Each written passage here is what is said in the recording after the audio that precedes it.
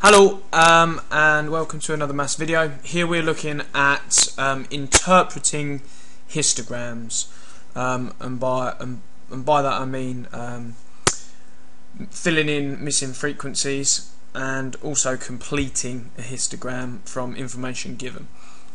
So here we've got an example question, and the key thing to remember here with histograms is that frequency, let's use white. The key thing to remember is that frequency is an area. So frequency is being represented as an area. So with a bar chart, all of the class intervals for a bar chart will be the same, and so the frequency is represented by height. With histograms, generally what you're looking at is where the class intervals are slightly different. Notice here that the class interval has a size of 5. This one here also has a size of 5, but this one here is from 10 up to 20. So that class interval is of 10. So it's when you get class intervals that are of different sizes. Now, the thing to do with histograms is to break it down, make the problem simpler for ourselves. Now we're told that this 0 to 5 category is worth a frequency of 16. So we can say that this bar, the area of this bar, represents 16. What I'm going to do is I'm just going to cut this bar up into smaller boxes. So each of these smaller boxes are going to be worth a certain frequency. I'll try to do this relatively accurately, although it is quite hard to see on this graph.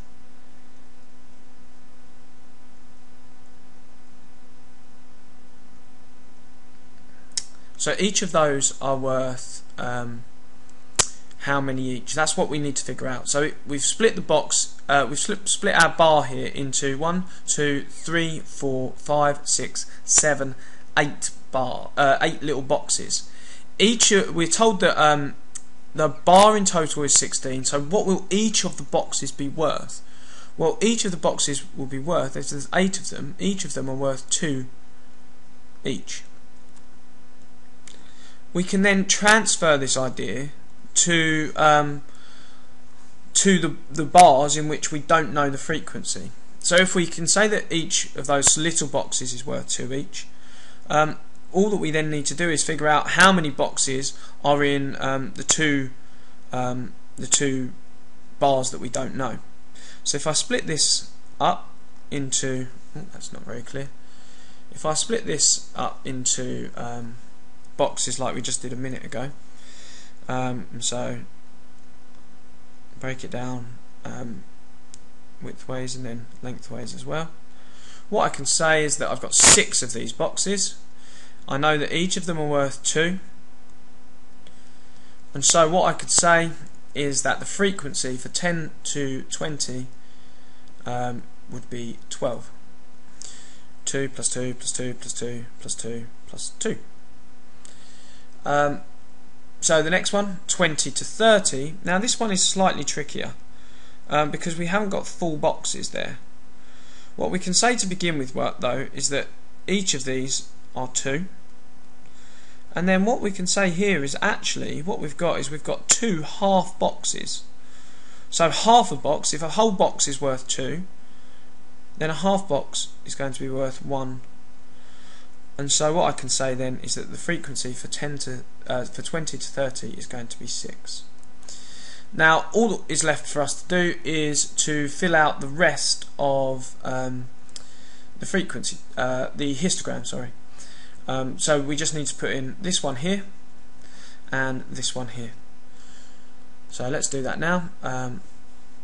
So we need a frequency of 10, so that means that we need 5 boxes. 1, 2, 3, 4, 5.